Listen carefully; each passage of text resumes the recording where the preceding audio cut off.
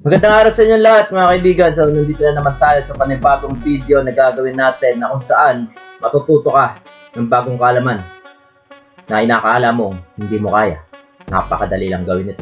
Maraming salamat nga pala sa nanonood sa ating video last time na kung saan ay nagpahiwatig sila na sila daw ay natuto. Sana nga, totoo. Kaya naman gagawa pa tayo ng panibagong video para mas madagdagan pa ang inyong kaalaman.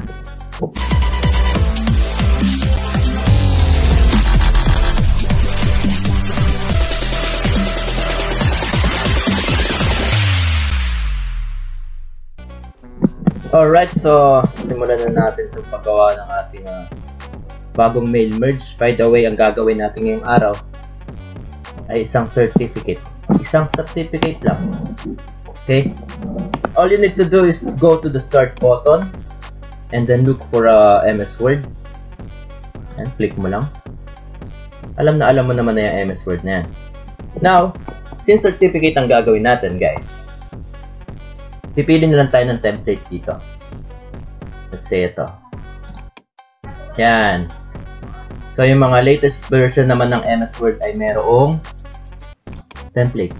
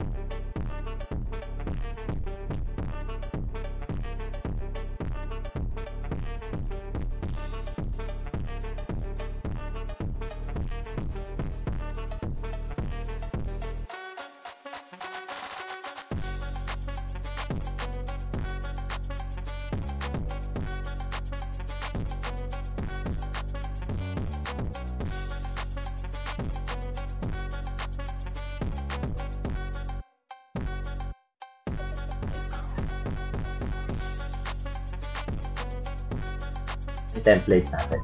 Now, hayaan nyo muna, iwan nyo muna yan. May pagkakataon kailangan nyo talagang iwan ng isang bagay. Pumunta ka naman ngayon, eto na ang kapartner niya. Last time, gumamit tayo ng MS Access. Ngayon, ipapakita ko sa inyo paano gamitin yung MS Excel. Alright. So, choose a blank workbook. This one. And then,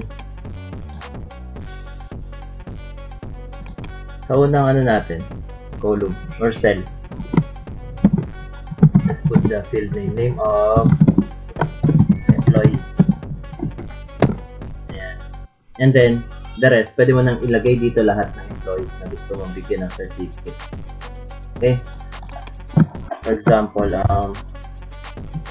Catherine.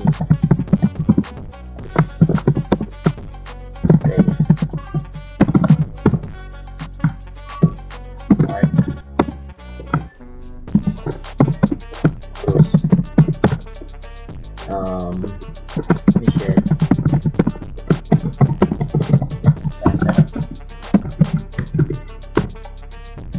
Roland,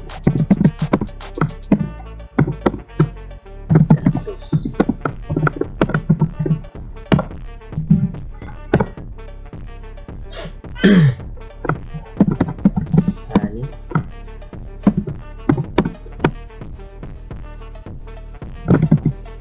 Samsung.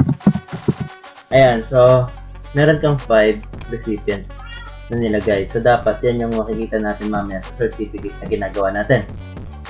So all you need to do is to save this. Save as. Location is very important, lalo na sa mga estudyante natin, no?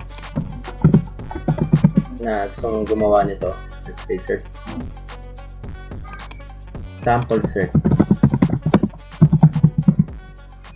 And then save as Excel workbook type.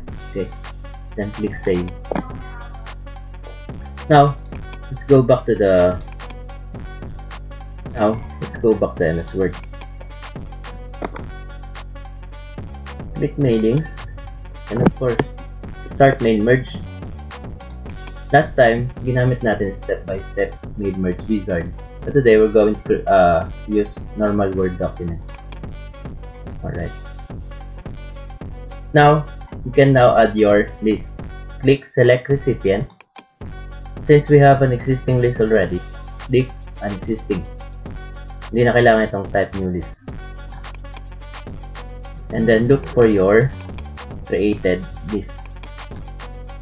Sample. Kung masyadong madami, type mo na ng file name, sample search. And then open. And then this table will appear. Sheet 1. Sheet 1 kasi, ang ginamit natin dito, sheet 1 lang. Okay? Then, click OK.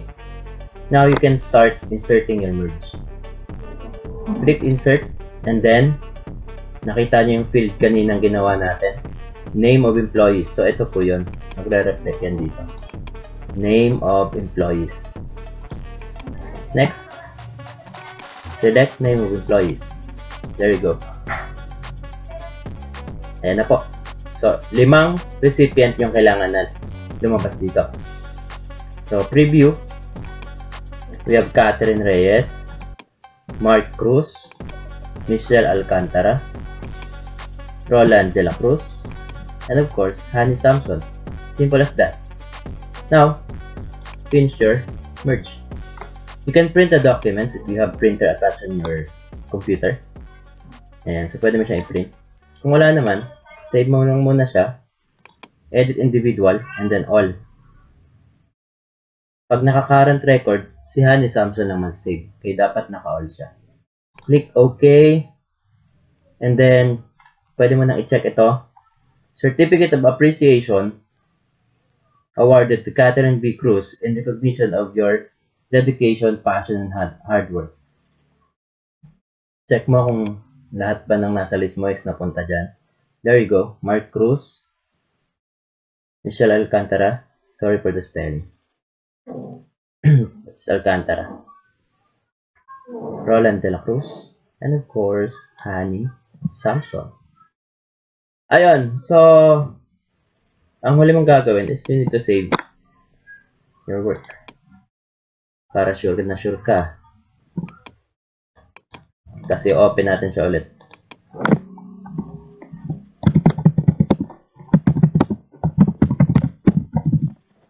Search for employees. Close mo to para ma-check mo. Sana na-save nga siya. Dahil pag hindi, tapos ang career. Certificate of Employees. Tingnan na natin.